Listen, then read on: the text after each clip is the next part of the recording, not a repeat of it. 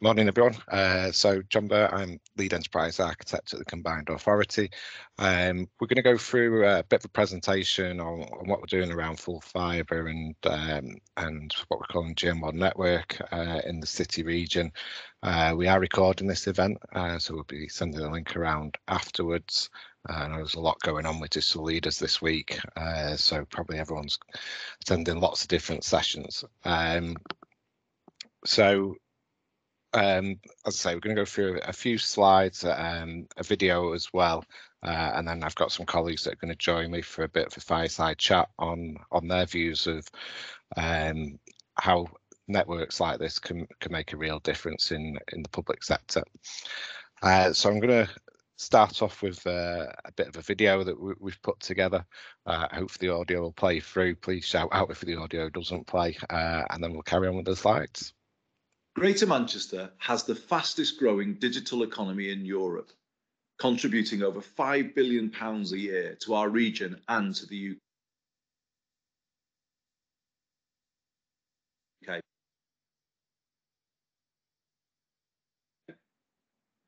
Across the country, the digital economy is booming, and Greater Manchester is right at the heart of that.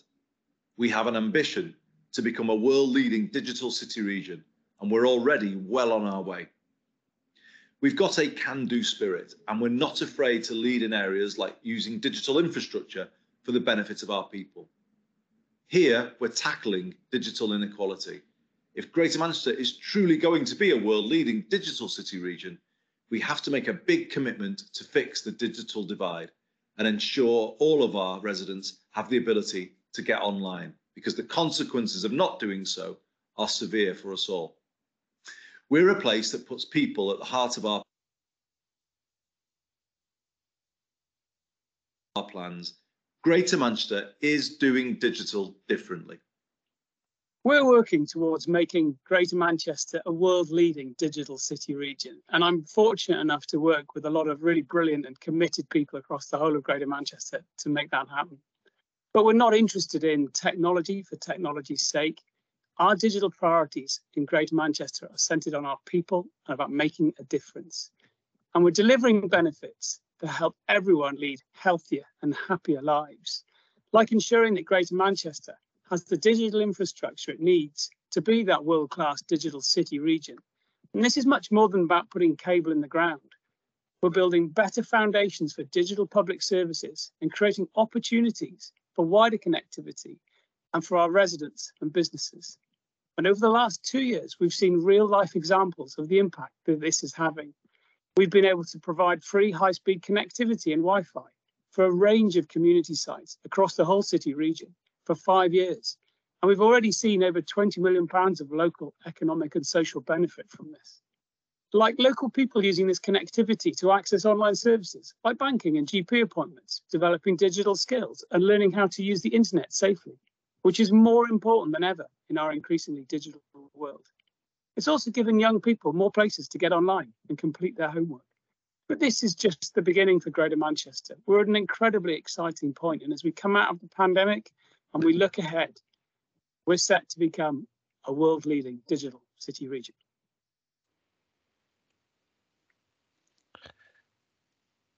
So obviously you're hearing from Andy Burnham there and Phil Swan.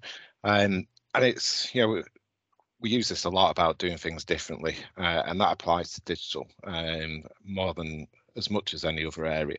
And the key thing throughout the city region is, we're big enough to matter. We have a population of 2.8 million people, but we also know each other really well. It's really good collaboration across all public sector organisations, and we're also driven enough to make things happen, and that really leads from the top as well, as you've just heard. So both with Andy as mayor, but also the portfolio leaders.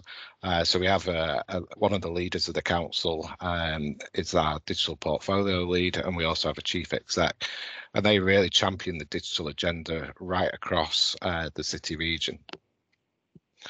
And as an area as well, we've got the biggest digital and creative cluster outside of London, and it's growing as well significantly.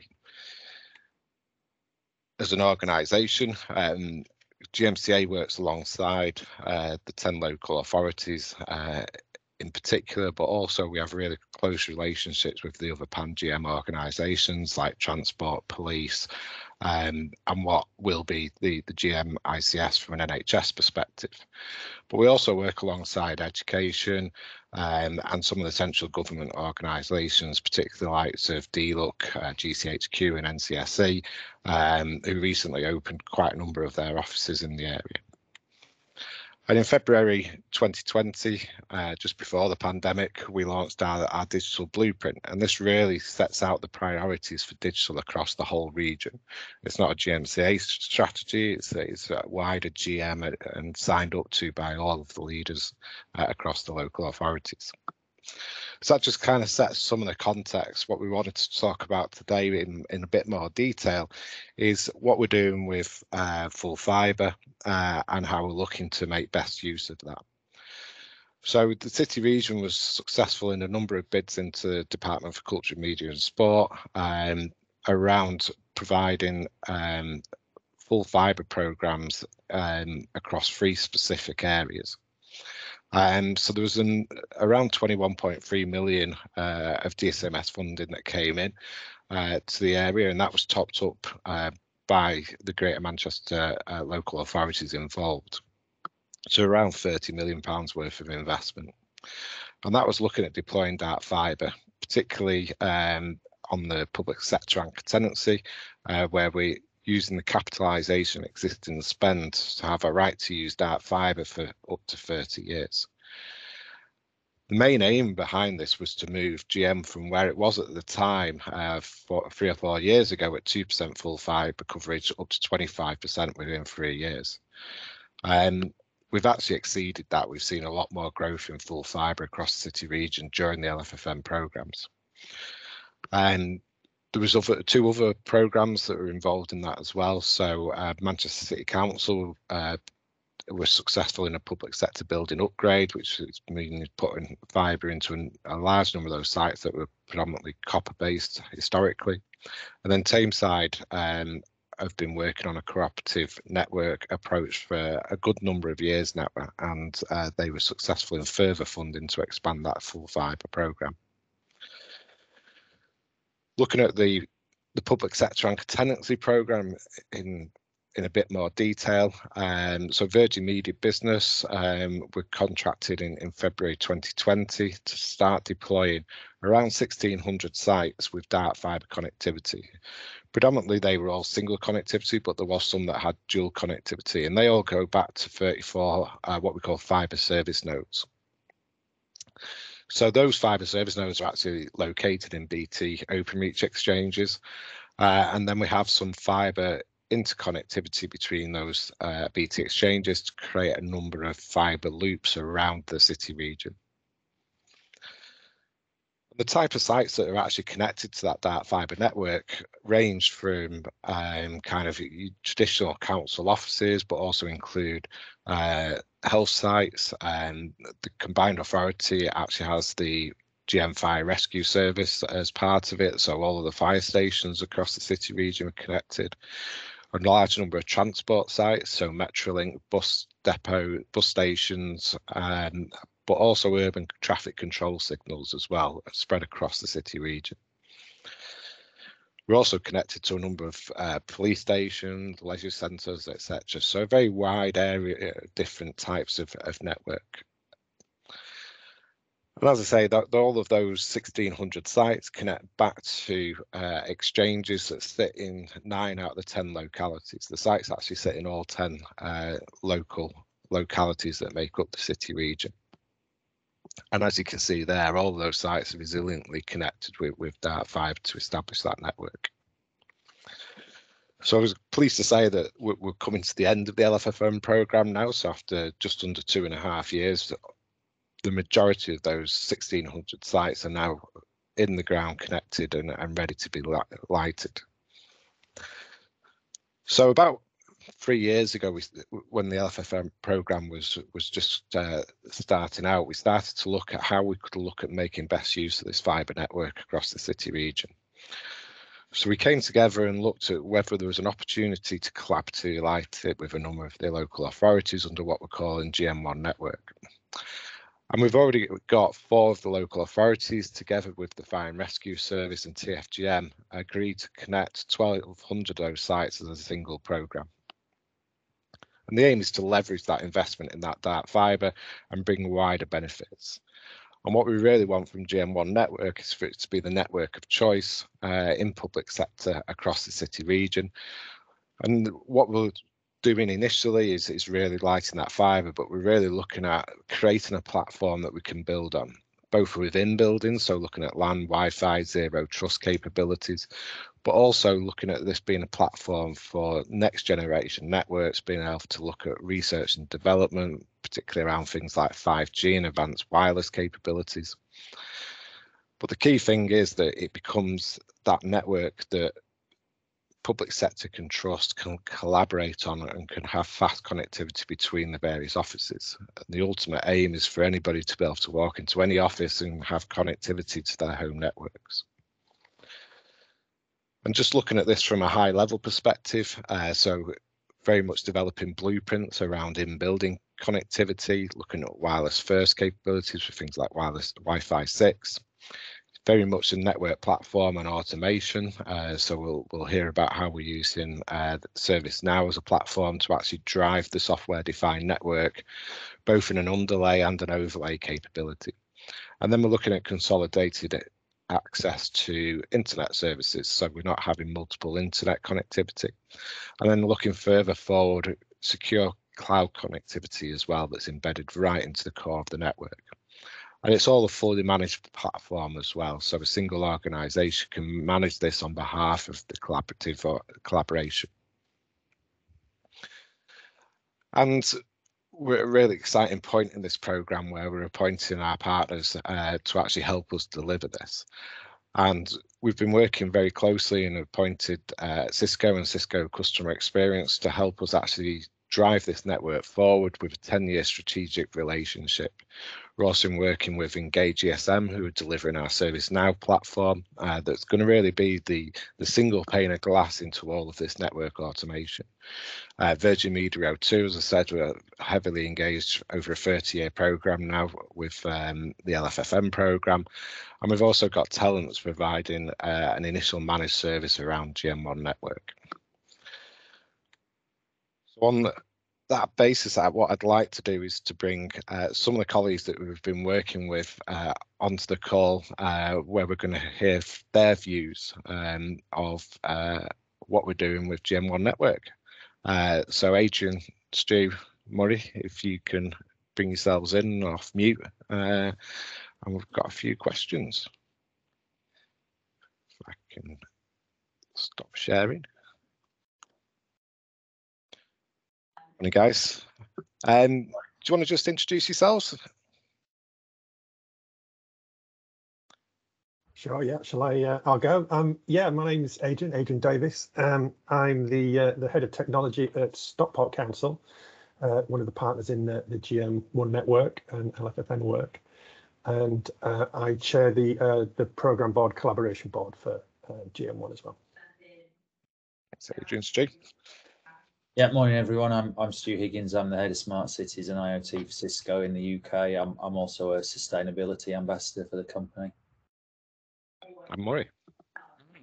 My name is Murray Atchison. I am the public sector lead at Engage ESM, so looking after organisations implementing and looking into the future with ServiceNow. Brilliant. Thanks, guys. Thanks for joining us today. So, Adrian, what's been the impact of this LFFM programme, particularly in your locality in Stockport? Yeah, thanks, John. Yeah, it's been a widespread impact for Stockport. Across Stockport, we've now got, I think, just over 130 sites connected with dark fibre, and they're distributed right across the borough. And as you mentioned in some of the slides there, that they're a varied array of sites as well. So they're council offices, all the library locations. We've got partner offices connected up as well. So Stockport Homes, our housing partner, and Totally Local Company, our sort of streets and parks partner as well. They're connected up, and the large majority of primary and secondary schools across the region are also connected. So I mean, that's just quite a lot of connectivity we've got there, and you know, I mean, all of those partner organisations across the region, they're all going to benefit from that sort of that assured sort of long-term high quality connectivity, and it's just like a foundation for Stockport's wider public service, so we can sort of develop on that, and really, I suppose, as Phil was mentioning, it's not really about the technology, it's about what we do off the back of it. So it's looking towards putting those future-facing digital services out there, and this is the sort of foundation for that. Yeah, and of course we've got fire and rescue sites in the same locality, transport sites, so you kind of really see that coming together, don't you, of different organisations in GM. So Stu, you know, how can smart cities help address the digital divide and social isolation in a city region? Nice easy one. I think Adrian, I think Adrian mentioned it. I think going back to the video, Andy and Phil summed it up perfectly. You know, my words, not theirs, but creating that more joined up, caring, inclusive community. And the really exciting thing for me is that the infrastructure you guys are putting in across the region gives you a chance to ask a really interesting question, which is that if you had pretty much unlimited secure bandwidth right across the region, how you could redesign and develop new public services in a totally different way. If suddenly you take away that excuse, which is, oh, we can't do that because the network's not fast enough, it doesn't do that, it's not secure enough to let people have access from somewhere else, it totally changes it. And really the important thing is about creating that joined up community, because in a lot of cases the most poorly served in a community often have the worst, least and most expensive choices. So how do you make it affordable, and how does that then lead you into being able to deliver things where you remove hassle from people's day-to-day lives? When you need to interact with the public sector, it's normally because you have a challenge in your day-to-day life. It might be about education, it might be something to do with the police, there might be a pothole in your road, your bins might not have been collected, the air quality outside your kids' schools might not be great. And I think people have realized that you need that digital foundation to help get the data to help improve all of those things. And for me, it's really about joining people up. You know, my mum and dad live a couple of 100 miles away from me. Digital technology enables me to know that they're okay. And I think if you can do that across the nearly 3 million people across your region, that's really exciting. Yeah, I think it's really interesting. I mean, we've seen consumer use of network-based video go through, you know, the ceiling. I know Cisco have talked around the amount of video over the last decade that's going to steadily increase, and I think as public sector organisations we probably questioned whether that would ever happen, but we've seen over the last 2 years here we all are now streaming high quality video from home stroke offices. So yeah, it's definitely, you know, in the public sector just gone from very little to you know, being a life necessity. Murray, how do you see platforms like ServiceNow changing the way organisations manage their digital landscape moving forward? Yeah, so ServiceNow's goal and its mission statement is how can we make work, right? So that's crucially what it's trying to achieve. So these low code, no code platforms that are rising, right, and they're rising on the basis of businesses and organizations looking further and further of not what we can do in IT, but how we can also support other business processes outside of that, right? And how do we digitize them? Because if we can digitize them, we can make them more accurate, we can make them more automated and promote automation, and we can create auditability as well, right? How can we say that we've done something, where we've done it, and how we've done it off the back of that? Good example of that is some of the work Affinity Water are doing in their customer impact tooling part of ServiceNow at the minute, where they need to provide to the powers that be, really, if a water pipe breaks somewhere, how did we track it? How did we route the work? How long is that taking? They've got 8 hours to do it, or else we get fines from the governing bodies. And how can we provide an audit over the background, right? So it's business processes like that come into it. Because if we can start using platforms like ServiceNow as the orchestrator of these end-to-end processes, and so we can manage all that data and manage all that work there, we're going to be much more efficient and effective in the way we do that. And the other side of that is the new sort of customer-centric approach that we're all expecting and seeing, right? So what we see in Amazon and Netflix, and when I order a Domino's and I can see the pizza's in the oven and when it's coming down the road, right? We're expecting that more and more in the workplace. And that's the other side of things in terms of how we're looking at that digital landscape from now. And that leads into doing what we're doing with you guys, right? How are we providing a consumer grade approach for people to consume the GM1 products and networks and all that good stuff out there in an end-to-end automated auditable process that sits there in a scalable way. Yeah, it's really interesting, isn't it? Particularly low code, no code has taken off significantly over the last 3 or 4 years. And it's interesting where the different providers have come from as well, you know, the different solution platforms. So Adrian, I mean, how do you see the impact of that digital infrastructure automation from a local authority perspective?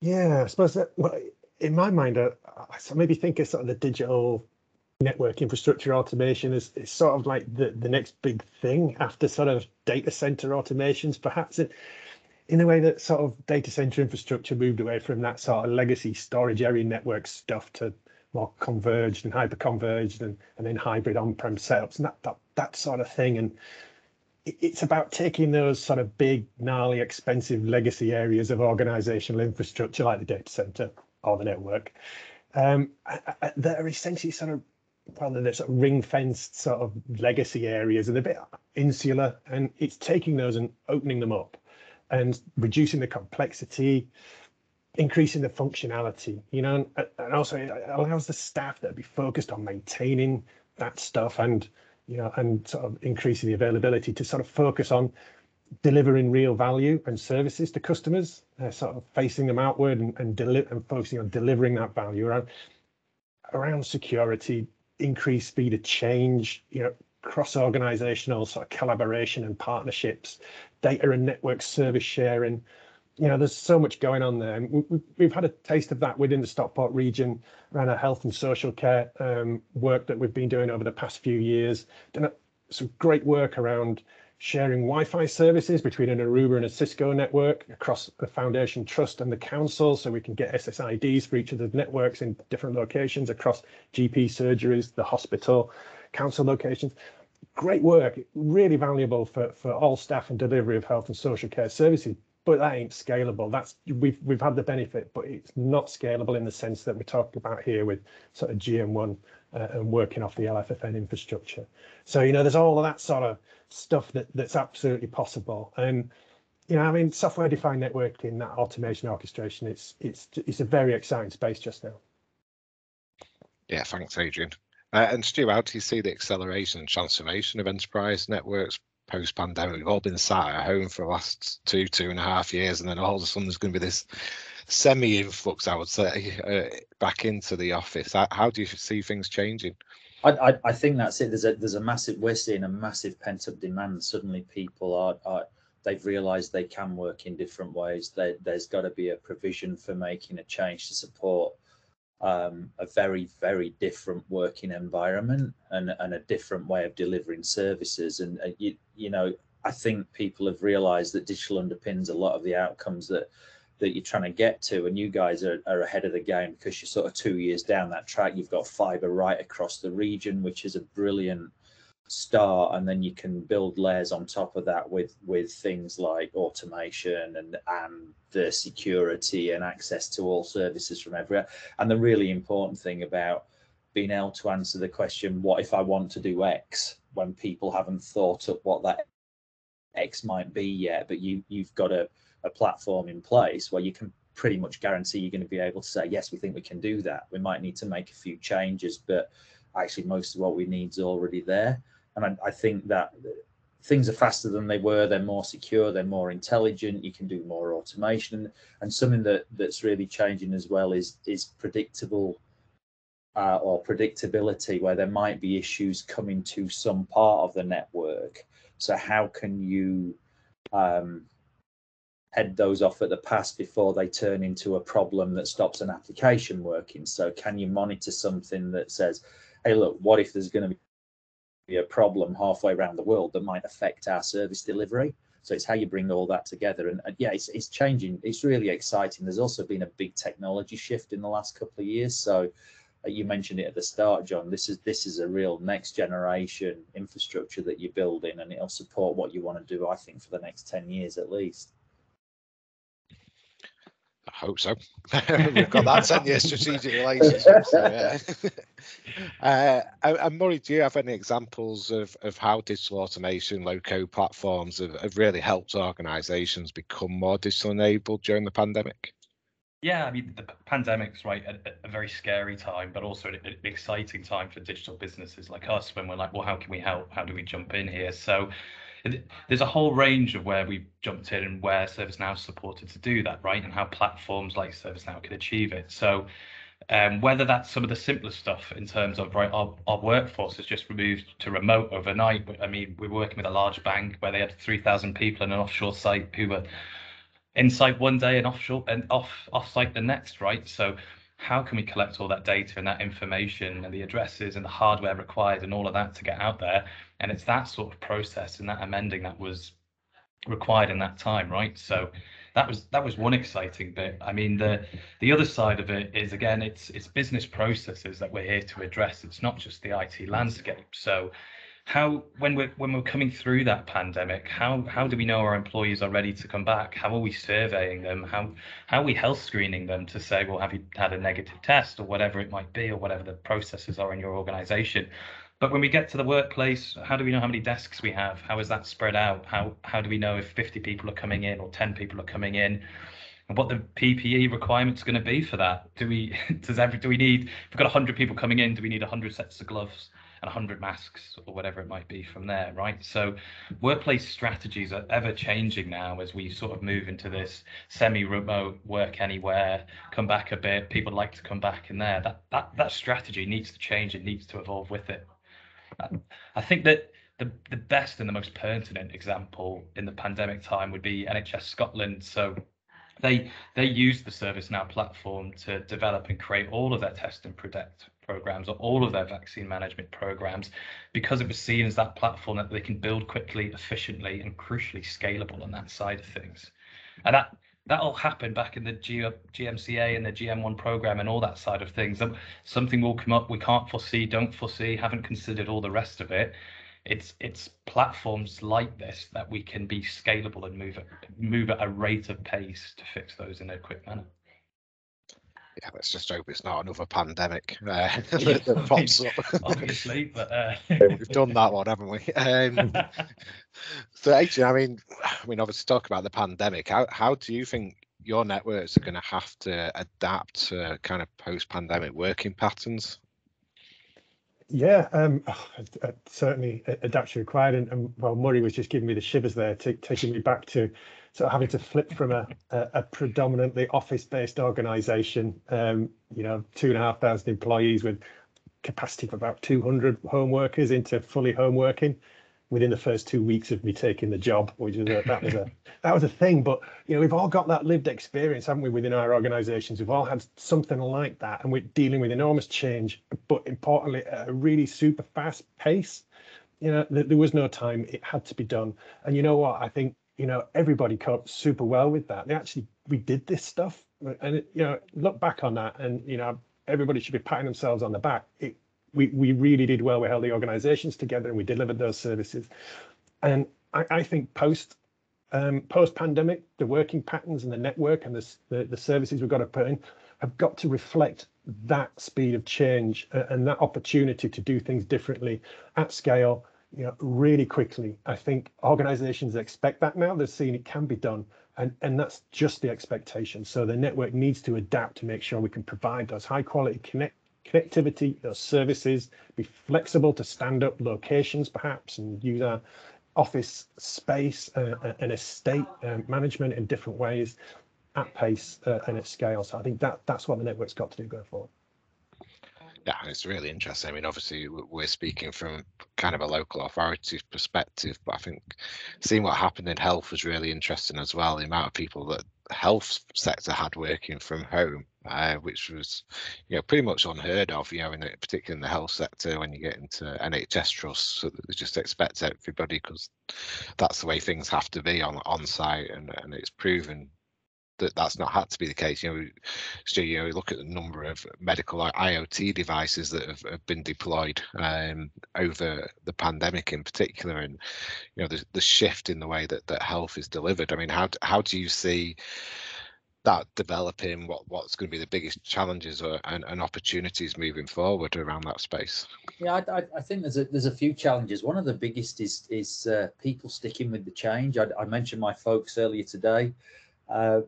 They had a message from their doctor saying, right, all our appointments are now face to face again, and my head hit the table. It's like, what a missed opportunity to deal with people like us that maybe don't need to go in, and let my 80-year-old parents go to the doctor's surgery if they need to. It's really frustrating, but I think, the devices need connectivity. At a very basic level, they need good quality, secure connectivity, because it's not just about getting data out of the devices, but it's also protecting those corporate networks from those devices. So you don't want a device to get onto your network that might be an entry point for somebody to hack into the corporate HR database, for instance. So how do you create an environment where you can bring all those sensors and all that benefit in, but make sure you protect both sides and patient data? And talking of patient data, how do you make sure you can share access to the data that's necessary across multiple different disciplines in healthcare to enable better, more joined up care? But I think that the real big thing is this is about helping people get better more quickly in a place that helps them heal faster. So the challenges are about cyber and about getting data to places, but the opportunities are massive about how can I get home more quickly and recover in a place that suits me, and how can I continue care beyond a medical facility, and how can I get updates all the time? So instead of taking blood pressure twice a day, what about if I'm wearing a smartwatch that enables that to be updated to my doctor if there's an anomaly? So I think being able to join things up, being able to find stuff. There's massive problems in hospitals of just knowing where things are, from crutches to beds and everything in between, and you can do that with technology. And the other thing is about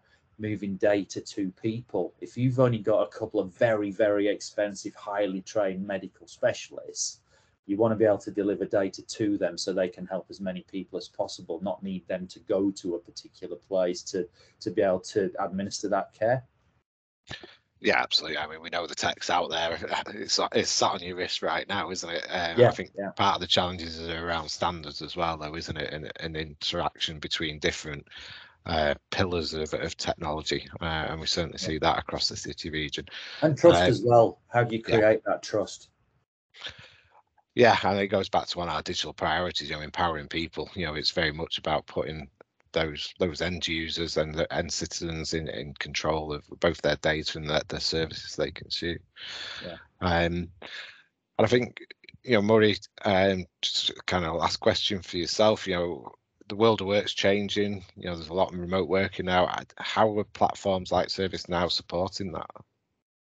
Yeah, I mean, we touched on it a fair bit earlier in terms of there is this work from anywhere approach now, right? We're constantly changing our strategy in terms of who's coming in, who's not coming in, who doesn't want to come in. And to use another buzzword, I mean, there's the Great Recession the Great Resignation, my apologies, going around at the minute. So recruiting and retaining talent is becoming ever more important than it ever was before, right? So there's two core sides of it to me, really. One is, once we have people, our environment, how are we onboarding them quickly? How are we getting them all the information, assets, equipment that they need, information around HR and all that stuff, meeting their teams in a fast, efficient, streamlined manner, right? Because the quicker they can onboard themselves, the quicker they can start driving value back to an organization. But the quicker those processes are for them as well, right? In terms of we want them spending as little amount of time doing mundane tasks and as much time doing value add, interesting activity for the organization, right? So that's where this sort of fits in, and platforms like ServiceNow do that. The second part of that is, well, now that we've got different teams working in lots of different areas, and some are in the office and some are at home and some are in different geographies now, because we can do that a lot more easily, because Murray likes to work from a beach in Spain every now and again, whatever it might be. How do we still ensure that there's collaboration going on between the different parts of the organisation, right? How are we routing work effectively at the right times in the right areas and allowing the collaboration between? So, and we're doing things like integrating into obviously Teams and Slack and Outlook and all those different areas to allow quick collaboration, following a process, following a workflow, tracked and audited throughout it, to help us respond to that work anywhere. And again, it's looking at what you guys are doing, right? So we're supporting the breakdown of silos through end-to-end process, and tying all of our different systems, teams, partners together in one effective place. And as you said at the very start, John, into a single pane of glass, so we have all that information. Thanks, Murray. We did get one question through the chat as well from Mike. I'll start to answer this, and then if anybody wants to join in afterwards. So Mike's asking, how are you dealing with identity management, joining all these services together, which is a great question. Is always a bit of a challenge. You know, first of all, you need connectivity, and then you need to know who the people are that are accessing these services. The key thing with what we're doing with GM1 is maintaining sovereignty of each organisation through the network. So we're not creating a single kind of internet equivalent network. We are maintaining that segregation. But the key thing is, because we're on the same bit of wire, it makes that integration a hell of a lot easier within a site or within the core for accessing services that are shared. It's a separate topic really, but we have something called the GM Digital Platform that we're launching a number of kind of Greater Manchester initiatives on, and within that is a componentized platform, and within there we've got something called GM Identity. And what that allows us to do, so ServiceNow will be plugged into this for the various partners that are accessing that single network platform. It allows us to provide role-based access at a single location in the centre, but using existing solutions on premise. So things like Azure AD, matching that through. So it's certainly something we can do on another topic, but yeah, we've got that capability at the city region to be able to do that kind of federated identity access management solution around specific new technologies like ServiceNow that we bring in at a GM region.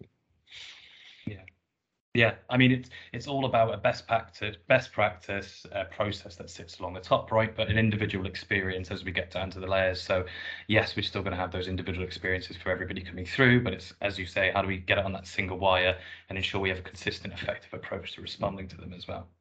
Yeah. And just a couple of questions for everybody, really, and please come in. So what do you think the role of digital is in attaining sustainability and meeting carbon reductions targets? You know, in GM, we've got 2038 that Andy's set as a carbon neutral for the whole city region. Where's digital place in all of that? I think a lot of that is about, you know, cities are responsible for 70% of greenhouse gases, and buildings in cities for 20%. So it's absolutely the right place to be looking, and 2038 is not far away.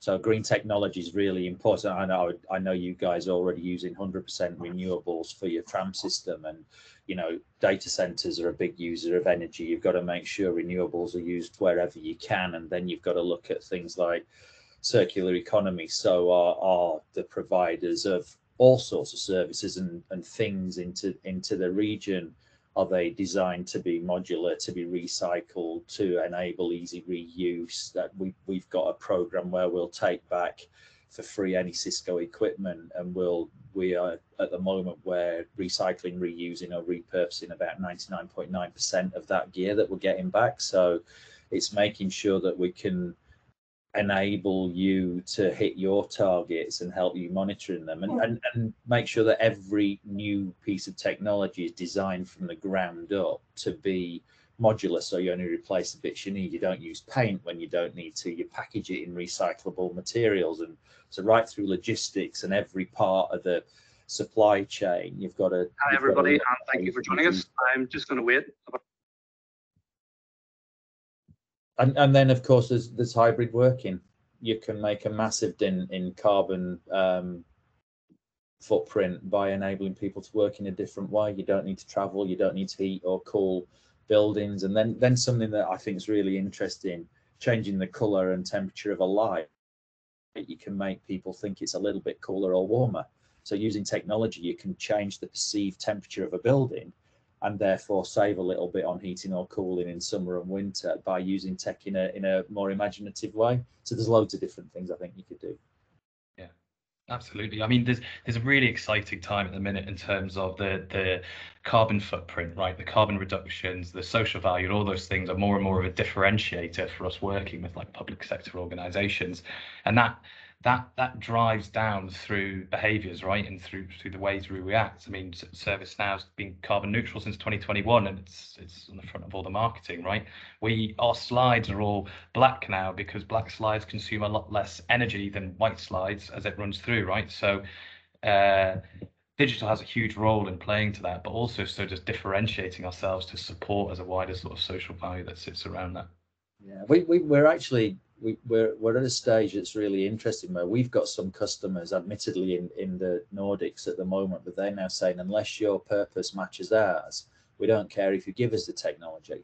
We won't choose it if you're not aligned from a sustainability and social perspective to us. So I think there's a real shift in how people are buying as well, because they're looking at different things as being really important in that buying process.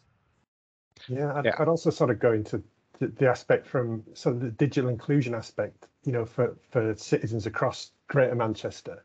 I think Andy was mentioning that in the video at the beginning. You know, if you don't have access to digital services, then you're going to spend more. You're going to be disadvantaged, but you're also going to have less choice. You're not going to have the choice to choose the thing that will help reduce emissions. You know, that's just not going to be there to you. So, you know, this whole digital inclusion, access to digital services, climate action, it's really closely entwined.